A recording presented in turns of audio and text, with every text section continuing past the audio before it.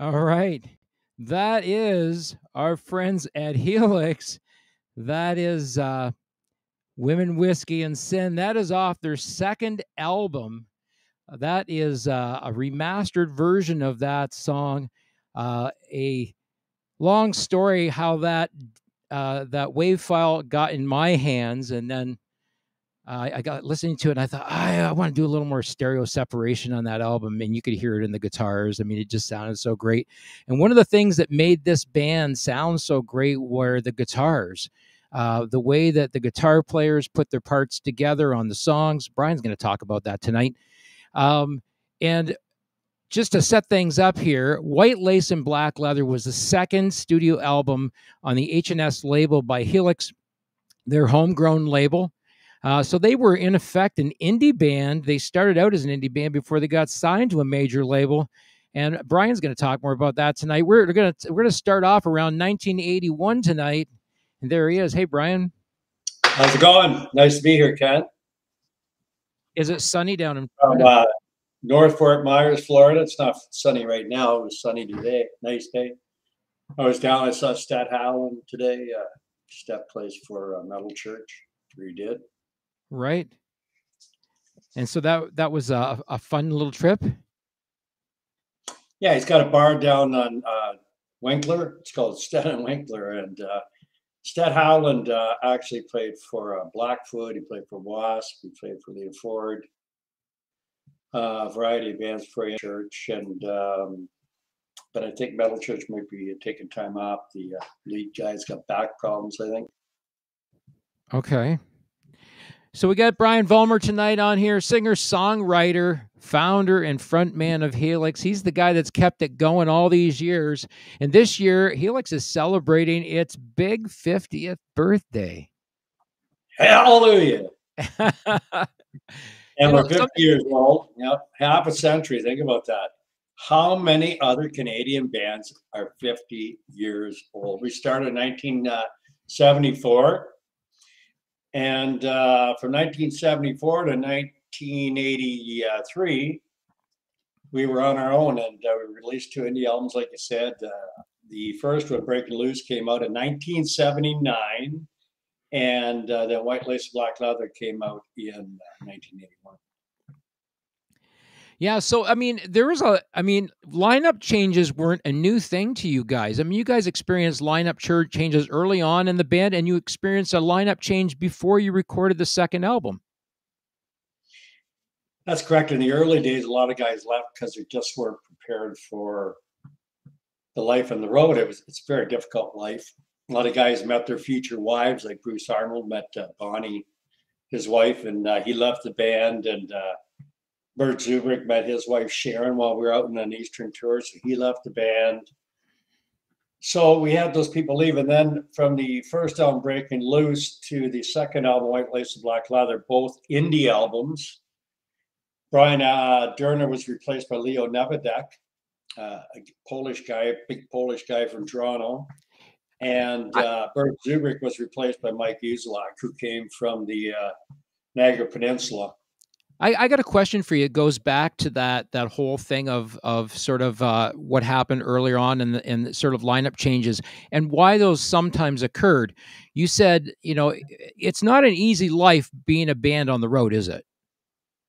No, there was no money, and I'm sure there was peer pressure from family members and friends, and it's pretty hard to take as people you went to school with who had factory jobs suddenly had cars and houses and wives and kids, and you're stuck in your job playing the circuit for $100 a week.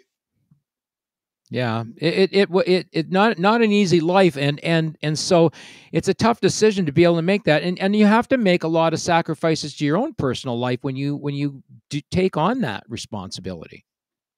Of course you do. Everything in life is a trade-off, and everything in life is a matter of choices. So I'm going to ask you a question. It's a fast forward question that relates to that whole idea of being on the road. The song "Vagabond Bones." Mm-hmm. Is that like a hearkening back to that thought back in the day of how hard it was to be a working band on the road? It's a song about myself. Although a lot of the lyrics are written by Sean Kelly, it's a song about me and the struggles I went through. But at the same time, I think the true artists don't really have a choice. You're drawn to the life. And once Yeah, you choose the path you're going to go down, there's an old song by Robert Frost. Actually, it's a poem by Robert Frost that was put to music called Two Roads Diverged. Have you ever heard it? I've heard of it, but I've not read it. Well, it goes like this. Two roads diverged in a yellow wood, and sorry I could not travel both. And be one traveler long I stood, and looked down both as far as I could, to where it went in the underbrush. Which meant that everyone in their life, and you have a choice of going this way or that way. And with musicians, once you make that choice to go down that road, it's a long road. It's a hard road. I tell people I got a new car when I joined the band, and I didn't have another new car for 26 years. And that's an indication of how lucrative the music business is, kids. Yeah, you guys definitely lived a different life, a life sometimes not very frequently traveled. Sometimes, in some cases, the road less traveled. But the question is, did the life choose you, or did you choose the life? I think the life chose us. I tried to get away from doing music several times in my life, and every time I did, there was something that drew me back. The biggest one was when I went to Europe in 1990, and I was going to quit the band, and Sipey kind of made me feel guilty. He said that he'd set the tour up and that a lot of people would be let down if I didn't go, and a lot of money would be lost. So I went over there, and if I wouldn't have went, I wouldn't have met Linda, who changed my life. And I was fully prepared to leave the band when I came back home. And guess what? We had this hit in this little old song called Good to the Last Drop. And Sipey said, well, you have a hit song. You might as well go out and tour with it and make some money off it before you quit. And so I went out on that tour through Western Canada, and I'm still here today. Yeah, I mean, there's a lot of really, really great songs. As I went back and listened to Women, Whiskey, and Sin and sifted through the Wave Master, I what a great song! It's got a really, really, really hypnotic sort of beat to it, and it's not a wonder that it was on the other side of the album of It's Too Late, or the other side of the single It's Too Late. Mm-hmm. Those two songs came out together on a single in 1981. And were those singles released together? I can't remember now what happened. We were pressing our own singles as well as our own albums. Right. So I know I had different versions of It's Too Late at home, and some of them, like somebody had typed something out and then taped it over the label, believe it or not. My version here that I have here, I'm going to put you on. I'm going to put myself on camera so people can see me now, and I'm going to move you. You want to go on that side, or are you going to stay where you are? Okay, there I am. All right, you're good. All right, so I've got one here, and it looks like there was a little piece of tape put over there you go. The number, and it was changed to 310, but it was probably 356, which was the full-length track. Well, we shortened a lot of songs back then so they'd fit the radio format, and the correct time was 3 minutes and 20 seconds. Right. And it's funny because I still write songs nowadays that for some reason they all come in at like around 3 minutes and 20 seconds. There's been a few longer ones lately, but I know we just wrote one last week, myself and Gord Pryor, and Johnny Hyatt, and it came in around that time. There's some internet radio that still goes with that format, and part of the reason is they can only get so many songs on a program, so they want to squeeze as much music into a program as they can. And if the songs are shorter format, they can squeeze more songs on the show. Well, they even used to play songs. For instance, "Color My World" by Chicago. Right. That song was very, very short. It was like 56 seconds long or something like Right. that. And radio programmers back in the day used to put that song right before the news because they always needed something to fill that little hole in there. Oh, right. A lot of times they use that Chicago song. And I heard that one of the reasons it became such a huge hit for Chicago was the fact that it was that length and it fit that particular time slot for radio programmers. Yeah, I mean there are certain songs that when they hit radio play for whatever reason people that resonated with people and it took off. Women Whiskey and Sin was a big hit for you guys. In Europe, especially. Yeah. And it led to us getting ink in Sounds magazine with Mark Putterford and in Kerrang magazine with Paul Suter. Right. So you guys got some good press. That gained the attention of David Muntz from the EMI label. So when we were searching for a deal back in Canada with Capitol, which was the twin company of EMI, David Muntz came over and said, "Look, you should sign these guys because I saw what's happening with Iron Maiden and Judas Priest in Europe, and these guys are like the biggest metal band in Canada." And we were the first metal band in Canada. We didn't really look at ourselves like that because we were really just a band that played cover songs in the bars when we first started, but we naturally gravitated towards heavier music. It wasn't like one day we just thought, okay, we're going to be a band, we're going to just play heavy music. That never happened. We evolved to the point where when we finally got our sound, and I think the song where we got our sound was on Check Out the Love. That was the first song we wrote for No Rest for the Wicked. And we wrote that down in the Bronx in New York. And once we wrote that, then we wrote Heavy Metal Love, Dirty Dog. And suddenly we had a sound. The song sounded like HELIX. It didn't sound like anybody else. And it was heavy. And so by the time you got there, how many albums are you in by this point? We were 2 albums in. But it was a natural progression as songwriters and as performers where we ended up at No Rest for the Wicked. We were allowed to grow and to kind of grow unfeathered, like nobody tried to control us up to that point. I think things changed when we got with a big label. So No Rest for the Wicked was the third album?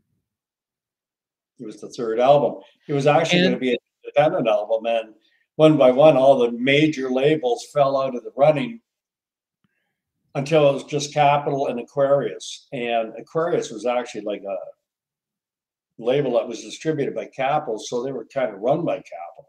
And right, we gave them both an ultimatum, and Aquarius dropped out and Capitol came through. And then Dean Cameron, the president of Capitol Records Canada, he said to Bill Sipe, our manager, "I want to get you signed American. There's more money, more powerful people back the band." And Dean got us signed to the American label. We were never, ever signed to the Canadian label. Yeah, and that was unusual in the day for a Canadian band to get signed to an American arm of a label, because there was Capitol Canada as well, wasn't there?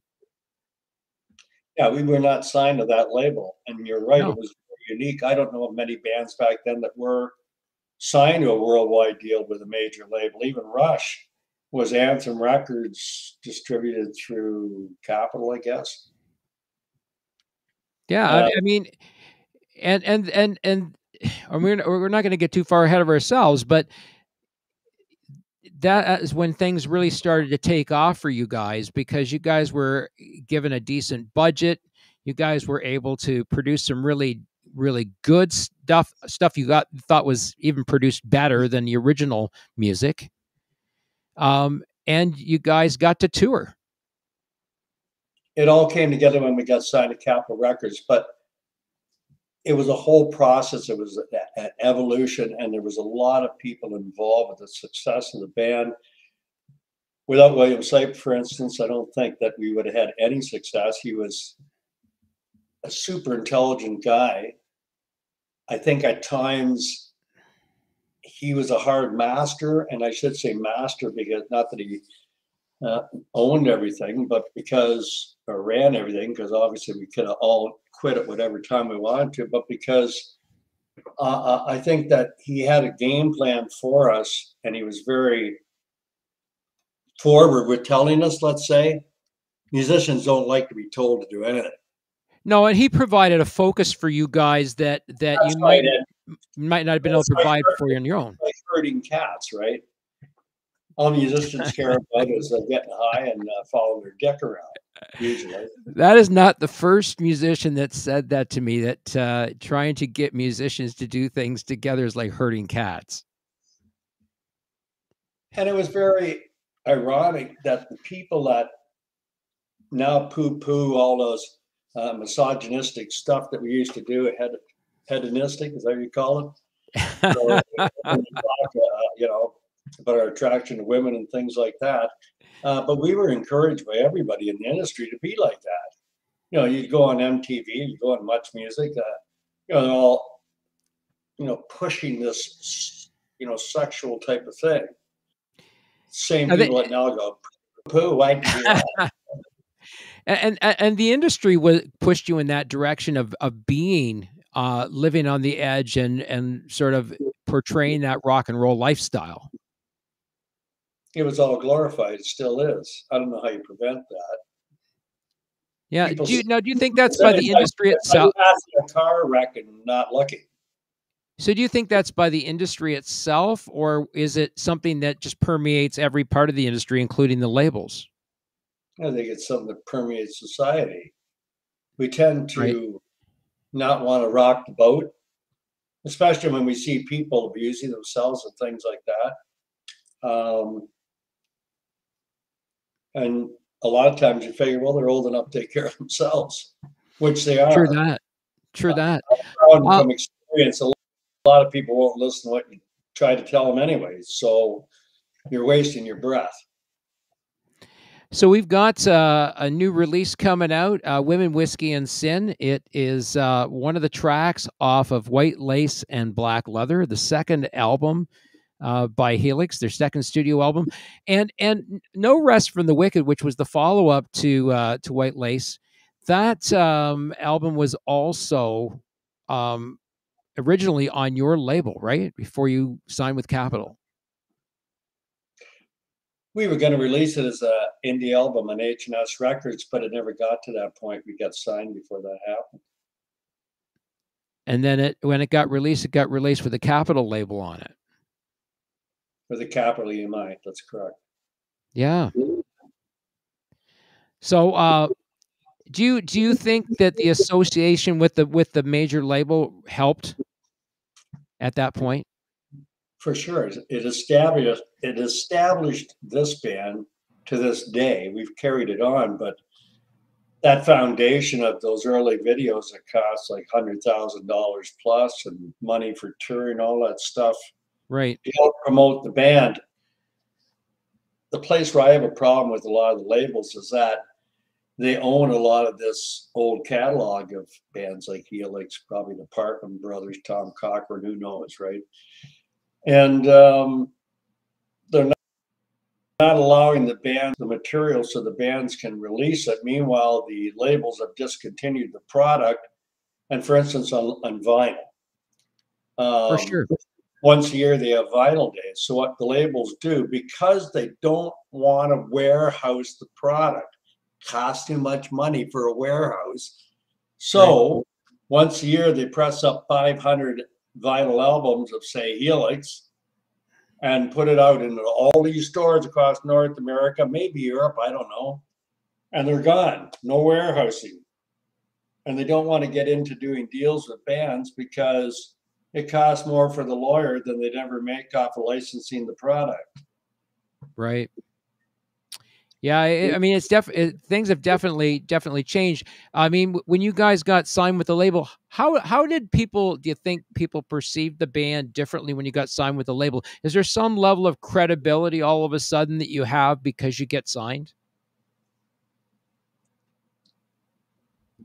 We had a huge grassroots following that behind us, and when we got a lot of people were very, very happy for us, and we were the talk of the town. What I found though was that after we went 4 albums and then the band started to decline, you really found out who your true friends were when, you know, when you're working at a Hasty Market with an apron on, let's say. Right. Right. But we had that groundswell behind us, and it was a great feeling until it wasn't. Yeah, and I mean, we're going to get down the road to when it wasn't, but the thing about when it wasn't, there were a lot of circumstances that occurred that were outside of everyone's control. Well, if you're talking about the death of Paul, yeah, that was definitely out of our control. But I think music changed, and they're in our lives. They're older and going through midlife crises and all that normal human being stuff that you never really think a musician's going through. But of course, we're just like everybody else. Yeah, I mean, and you know, you're not talking. Say what? For us. No doubt about that. So 81, we're into the second album. We're going to be releasing Women, Whiskey, and Sin. That's going to be coming out soon. Brian, I think we're gonna firm up a date for that, and you'll be watching for that and all the internet stores on our website as well. And I know Brian will be pumping it on his Facebook page as well. So I'm going to be about that, everybody. The story of the song. There's a story behind the song. I won't tell it here. I'll tell it when I do my little video, and then we'll put the QR code on, and you can just put your phone up there and go straight to point of sale.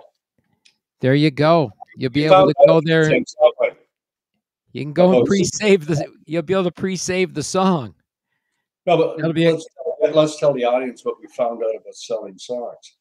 We found that it's better to sell one song at a time because people put them on their playlist rather than releasing a full album, which is different than what we've been doing over the past several years.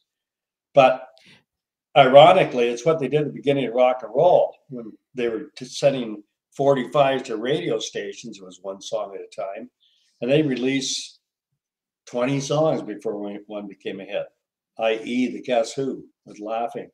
I was following a page the other day, and somebody had posted on there the 45, one of the 45s that was sent to one of the radio stations for one of your songs. Did you see that post? No.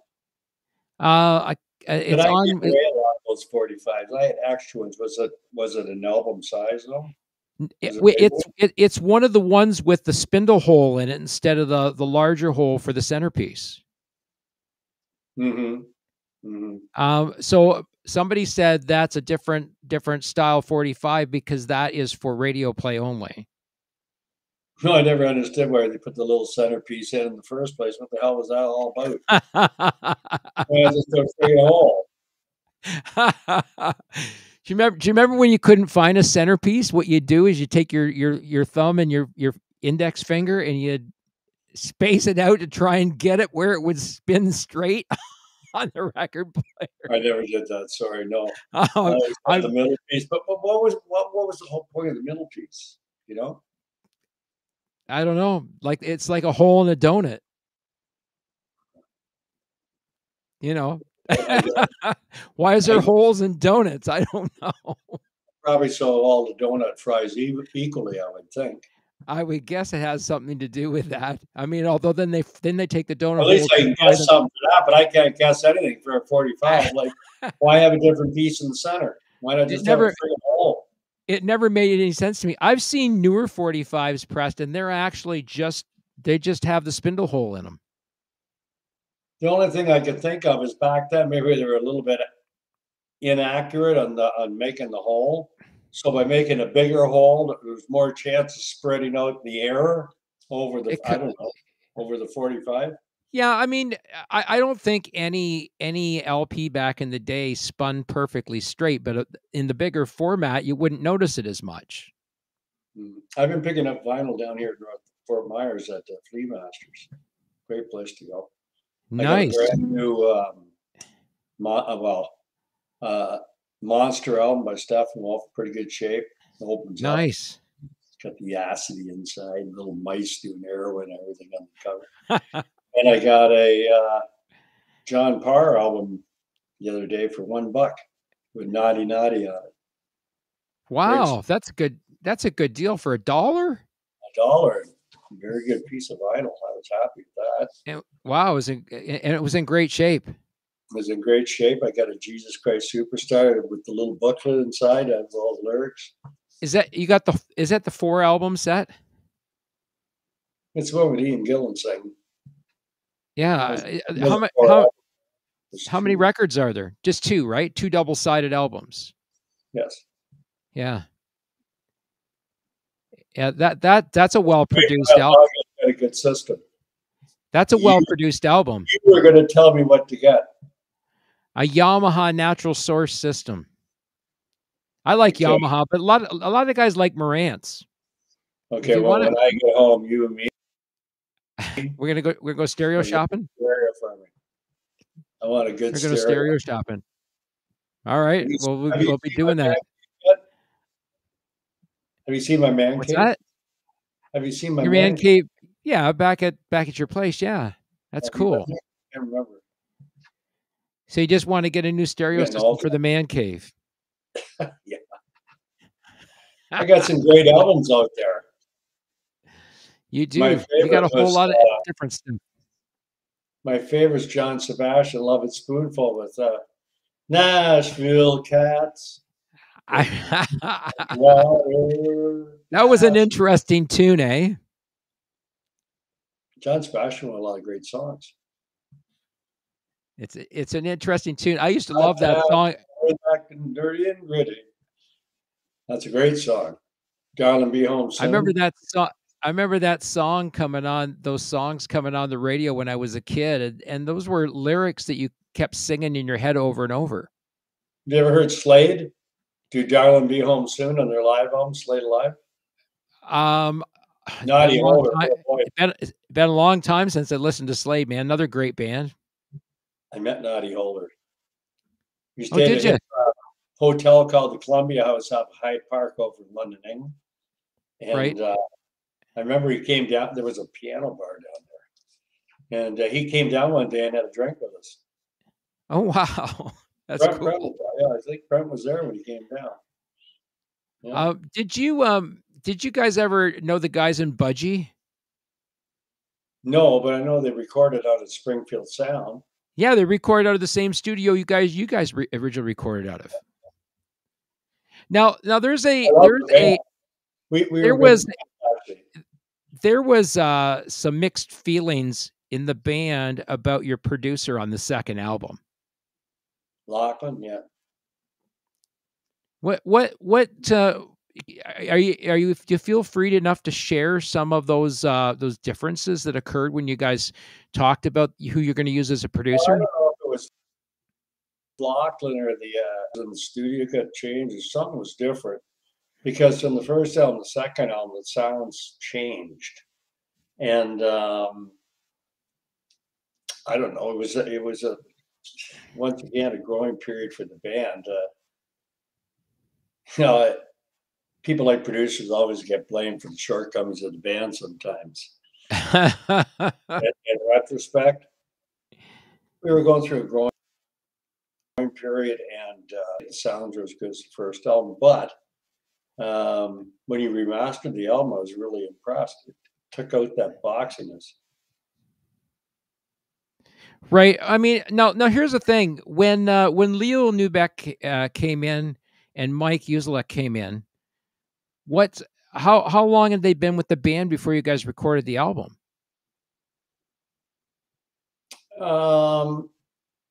I can't remember now, to tell you the truth. It couldn't have been that long because those albums were fairly close together. Because there's an interesting thing there. I sensed a complete, not a completely different change in musical direction from the first album, but definitely some different writing and some different arrangement styles on the second album versus the first. We were growing, different people in the band. Mike Uselak became a major writer on the next album. I don't know how much he contributed to that album. I don't think much because he must have just joined. He was a young kid when he came out. He tried out it was somewhere up in the Niagara Peninsula. He came out in the middle of a raging snowstorm, and he tried out for the band, and we didn't even realize he was only 17 years old or something like that. And we were to find out he had a lot of drugs. And right before we got signed, he became a born again Christian. I don't know what happened. He stayed up one night with this girl, and next morning he wanted to quit the band, quit drugs, quit smoking cigarettes, quit drinking alcohol. He wanted out. It was like a major transformation. And did he disappear off the radar? Well, he ended up quitting, and we just got signed to Capitol, and Capitol started getting really nervous about signing us because, one of the major writers on that No Rest of the Wicked album, all of a sudden he was quitting. And right. We assured Capitol that it was me and Paul and Brent that did most of the writing, and life went on until Pete Guy, who we got to replace Mike, couldn't get back into the States after our gig at the Masonic Temple in Toronto with Motorhead. And so we had to go to Mike and say, look, you got to come back. And Mike said, well, I want money. And so Sipey paid him whatever. I don't know. He made the deal. And he flew Mike down. And our first gig was at the Metro in Chicago. And Mike flew in, and Mike hadn't seen any of these big concerts yet. He had just been playing with us in the bars when he quit. And from the time he quit to the time he came back, we had gone from bars to playing major concerts. And we were playing the Metro in Chicago, and he showed up, and they brought him to the gig. Well, we had rooms upstairs, and this place was an old theater or something, and it was deserted. I remember there was a really small amphitheater, only for about 75, and there's newspapers thrown around, all this shit in the hallways and stuff. And our dressing rooms were upstairs, and the Metro itself was just black floors, black walls, black. Everything was black, right? Black. And we were playing there with Motorhead, and Motorhead were traditionally late. I don't know if they did it on purpose or it's because they did so many drugs and drank so much. But they showed up and they were holding people outside because they were doing sound check. And I was watching out the window, and there was like, I don't know, I'd say 500 people out in the street all drinking. There was a guy with a real logging chain across his shoulder, and the cops were trying to get people off the street. And I thought, uh-oh, we're going to have a little riot here. And then they let people in. Well, Motorhead gave us, I swear to God, that much stage room. There was so little stage room. Get this, listen to this. They made Fritz set up his kit over at the side of the stage behind the curtain stage with us. He was off stage. And so Mike had never seen this before. And he's like, what the hell have I just parachuted into? And we walked out on stage, and there was a gauntlet of fists banging the front of the stage like this, and they're going, fuck off, Motorhead. fuck off, Motorhead. You had to literally physically step over these arms, right? And we got to the center stage. I looked over at Brent and I says, play the song, let's get going. And Brent started, and we played everything faster than it's ever been played before. We invented speed metal that day. And Mike was with his bass. He was like back against his bass like this, right? Looked scared as hell. And we played that gig and we got the hell out of there. It was a scary gig. You're playing for all these rabid diehard fans that are not your fans. Motorhead was really a punk metal band, right? Right. So some of the dudes were real heavy looking. Like there was a guy, I swear, with a real logging chain, right? Over his shoulder. Scary place to be. Scary place to be. For sure. So I mean, now so Mike Uselak leaves the band. We're getting a little ahead of ourselves, but I want to talk about that next little step, because there's a bunch of stuff that goes on there. Because you said, you've got to reassure the label that the major writers are still in the band, and you've got to come up with something as good, if not better, than No Rest for the Wicked. And you guys come up with Walking the Razor's Edge. That's correct. It's the 40th anniversary of that album. It's the 40th anniversary of that album this year. And this year, it was like pulling teeth writing that album. I don't know exactly when that particular. I'm going to see when it was put on. So Capitol Records released it here. They said in 1984 but this platform didn't exist in 1984. So I don't see an actual published date when they actually published this digitally. But this year, Rock You went over 10 million streams. 10,527,581 currently. Thank you, HELIX fans. Yeah, and here's another interesting fact, and I think it's going to happen with the second album with White Lace and Black Leather. What we've seen happen with the first album, that was actually kind of a soft release, because we didn't do a lot of fanfare on it when we put it out there.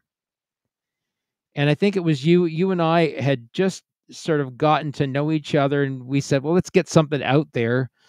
And that was when I think we're learning as we go along how to market this stuff. You and I are both old school, and we're catching up where the young kids are at, to tell you the truth. The difference is we have the product from being around for 50 years. We've got a vast array of film and music and everything else that we're dealing with, cred that we developed over the years, which is different than younger bands coming out. But as far as marketing the band, I'm learning all this stuff now. And at first, your mind fights it. As you get older, I think. But I just get in my mind that I'm going to go learn something. And Jay's been a big help for me, Jay Panasico, my webmaster, helping me understand how social media works. And this year, I think I'm going to do a lot more work with Jay, especially with the Ingersoll show that we're hoping to get in August. And that'll be great. Yeah, and we'll see what happens. Jay's been working with the city already anyway. He's got a big website there where he helps out local businesses and things, ideas on how to market product over the internet with his website ideas. So hopefully those website ideas are going to help sell HELIX tickets, because nowadays with the acoustic show, there's a lot of small theaters throughout Ontario, and we're hoping to book our own shows and not wait for people to book us. We'll just do our own shows. And the nice thing is we discovered that QR code the little thing over here that you got here. That's right. The tip jar right there. Tip jar. And what anybody can scan that. enables us to do is to sell ticket, like attract people to point of sale. So if we go into a place like, say, Chatham, there's a theater down there, and we throw an acoustic show at a small hall, in past years, it was very hard to advertise and even harder to sell tickets. So how do you sell tickets? You had to advise people to maybe go to the theater when it was open and try to find the tickets. And people don't want to go through that bullshit. They wanted it fast, easy. So the QR code will put, say, a film up of Chatham. I'll go down there and I'll walk in front of the building and just talk about the gig coming up and what it's all about. And then we put the QR code in the video and we just post the shit out of it on our Facebook page and try to spread it around. And that's Jay's job, to get the word out and help promote the gig. Yeah, I mean, promotion has definitely taken on a whole different approach for booking live shows, and finding promoters that will set up these live shows are few and far between. And so you're left to your own devices to try and figure out how you're going to promote and put on your own shows. I just went and saw a fiddle player named Scott Woods. He's a Canadian fiddle champion. He takes out, he spends a lot of money on, I think over $250,000 by the time he gets into buses and pre-booking the halls and things like that. But he believes in himself, and I love people like that, because you really got to believe in yourself to put your nuts on the line for your music. And he still goes out there. And I went and saw them a couple of weeks ago, and I was really impressed. Like, I'm not even really, quite honest with you, I'm not a huge fiddle aficionado, but you're one of these guys though that likes to learn from other people, because Cam was just so well put together, and everybody in his show was so talented. He had this kid on the drums. He said he was Mr. Rubber Legs. He brought this kid out, and this kid danced like you couldn't believe. And then he played fiddle, and then he went back, played drums, and he sang a song. I think he sang the Auctioneer's song. And then Scott's sister was there. She played accordion, and then she played something else. She played fiddle, and then they all came out and played fiddle, and multi-talented people. And I was thoroughly impressed and entertained for the time I was there. It was a great show. Maybe I'll have Scott on play a couple songs we did the acoustic show run. That would be great if he'd do it. Yeah, and you've also learned from guys like Cam Grant, who you've often shared his business model or talked about his business model a bit. Well, I saw his band Full Petty Fever. I think it's called Full Petty Fever, and yep. I was blown away. It was like seeing Pink Floyd in a bar, and it really changed my mindset as to what people are looking for. Like, I think his band was $35 that night. I would have paid $45 to see that show. It was a great show. He had it so well put together. It never stopped.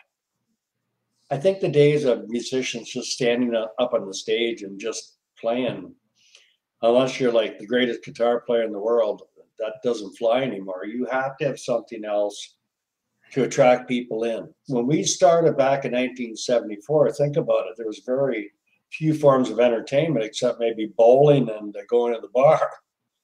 So we were kind of it. The whole and you guys small towns revolved around the bar when you think about it. That's what I was talking about in the golden age of the Canadian bar circuit. People in town would come out on a Monday night, they check out the band, and then word would get around town. Next night you were shit, nobody'd show up. If you were okay, more people show up. So by Thursday night, you have a fairly decent crowd, and then Friday and Saturday it'd be packed if you were good. Yeah, and the thing is, you guys. Sorry, go ahead.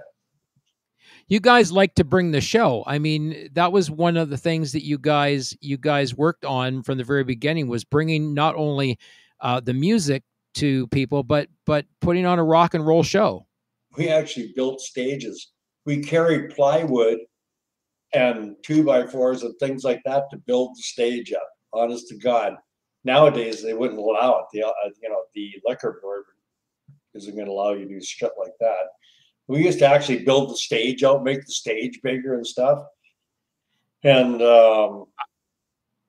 but if you're going into a small town, when I talk about the social order of the town, everybody went out to the bar. You met your future wife there. You hung out with people you worked with, that you went to school with. It's a different situation now. Do you remember playing a small bar in St. Thomas called the Wheat Sheaves? Sure do. I love the Wheat Sheaves. I got Super 8 from the Wheat Sheaves. And when we played, That was one of the best. That was one of the best rock and roll bars around back in the day. Did your drummer have to sit with his head up in the ceiling? in the ceiling.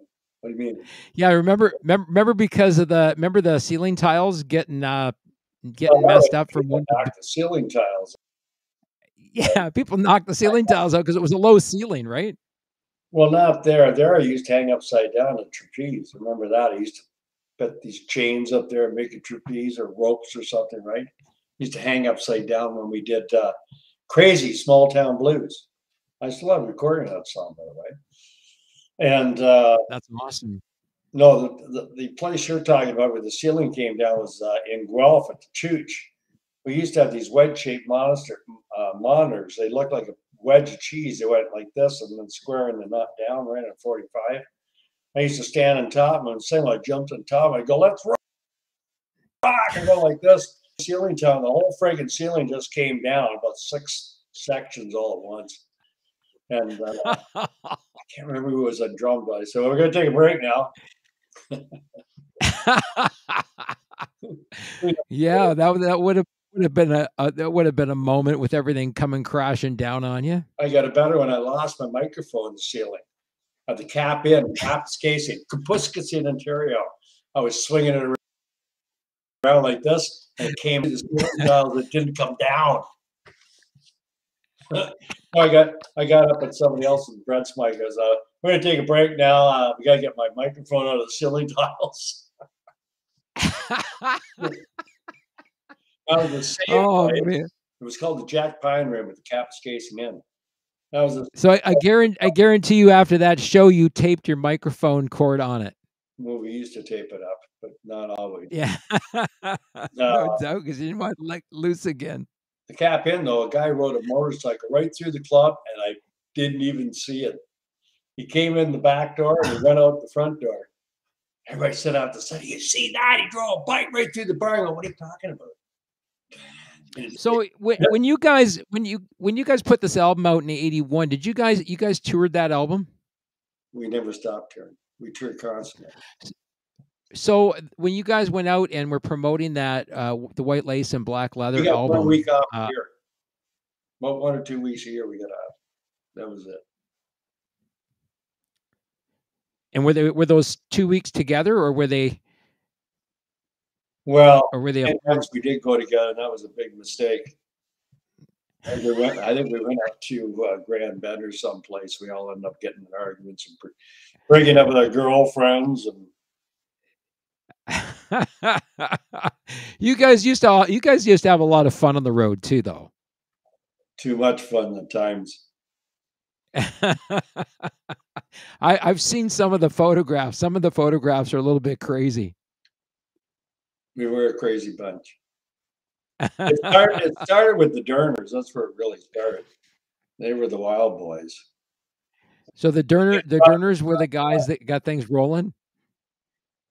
Well, Brent and Brian, they were pretty scrappers, right? Little criminals to an extent. And then Paul came into the band. He was from St. Thomas. He called St. Thomas Little Chicago. He used to do mescaline, go up to the water tower, and he'd lay on his back on top of the water tower and look at the sky, he told me, with his buddy Thunder. Do you know Thunder?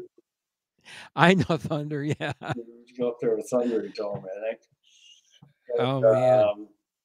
You know, Hackman wasn't any stranger to crime. So. Yeah, interesting. Dad, we had to stop him shoplifting. We said, Paul, you can't shoplift anymore. Because he was so fucking poor.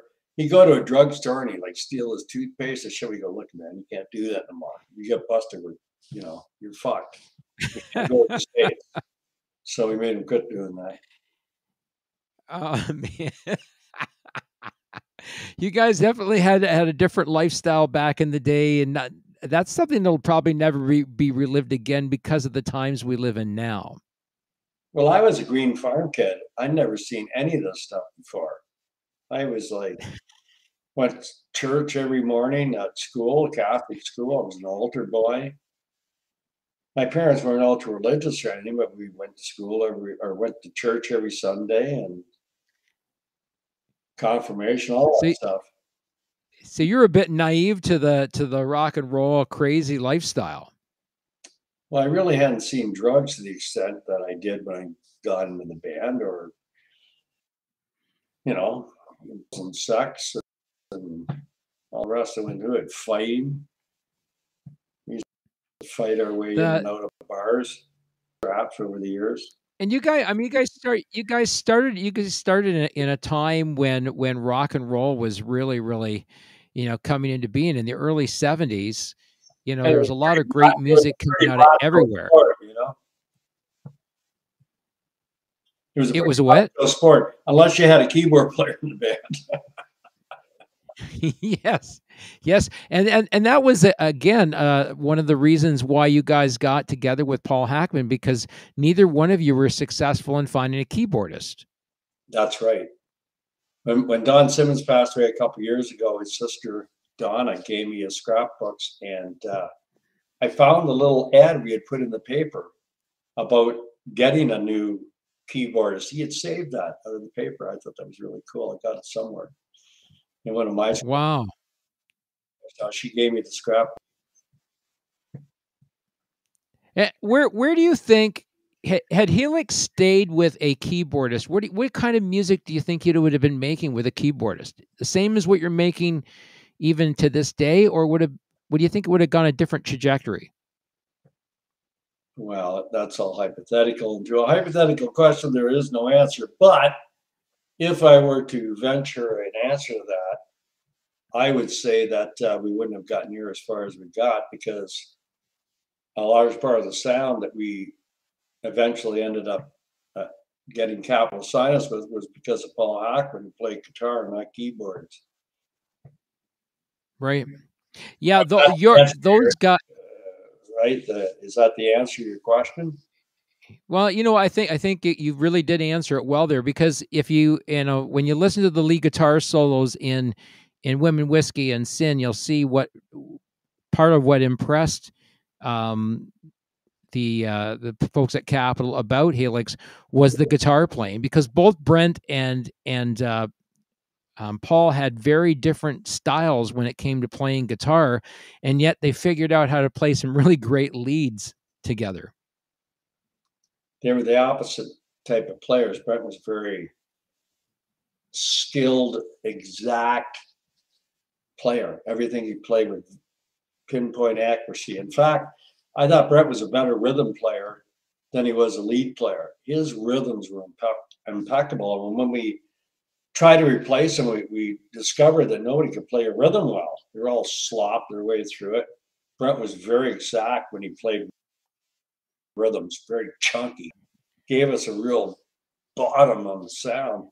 But Paul was a blues player, and not, how can I say it? He was less concerned with the accuracy and more concerned with the feel. He was a great feel player. All you have to do is listen to that guitar solo he does in You're a Woman Now from the first album. And he was very Richie Blackmore-esque in his playing.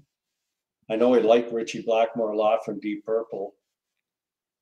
But Paul was a real driving force behind our sound. And when he died, it was very difficult for me to find people to write with me where I could capture that sound. And I don't think we ever totally did, because the one guy's missing. But I tried to write as good as songs as I could, and I think we eventually did.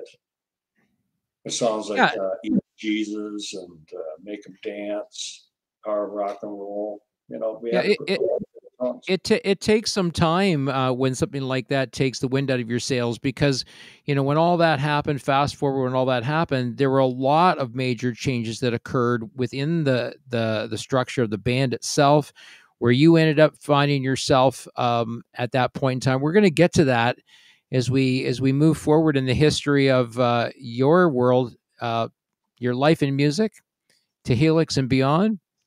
This has been our friend Brian Vollmer. Brian, thanks for joining me tonight again. Certainly great having you here. Nice to be talking to you, Ken. And you can come visit me anytime you want down in Florida. He keeps asking me to come down and visit him in Florida. I'm going to have to go down, for sure. It's a nice day today, though. I may not come back. You might end up with a permanent resident. It might be weekend at Bernie's or something like that. It's October, but it got nice today. It's supposed to be nice and up in the 80s on the weekend. So, and that sounds down here in Johnny Hyde to keep me company. What more could you ask for? We're going to see Power on Friday night, courtesy of William Malmstrom, a buddy I've made down here. I'm taking Cam with me, Cam Dick. Will you enjoy yourself at that show? Everybody, thank you for joining us tonight. This has been the Indie Show. Remember, I am Kenny, and you're not. That's Brian Vollmer, and you're not. And we're going to see you next week.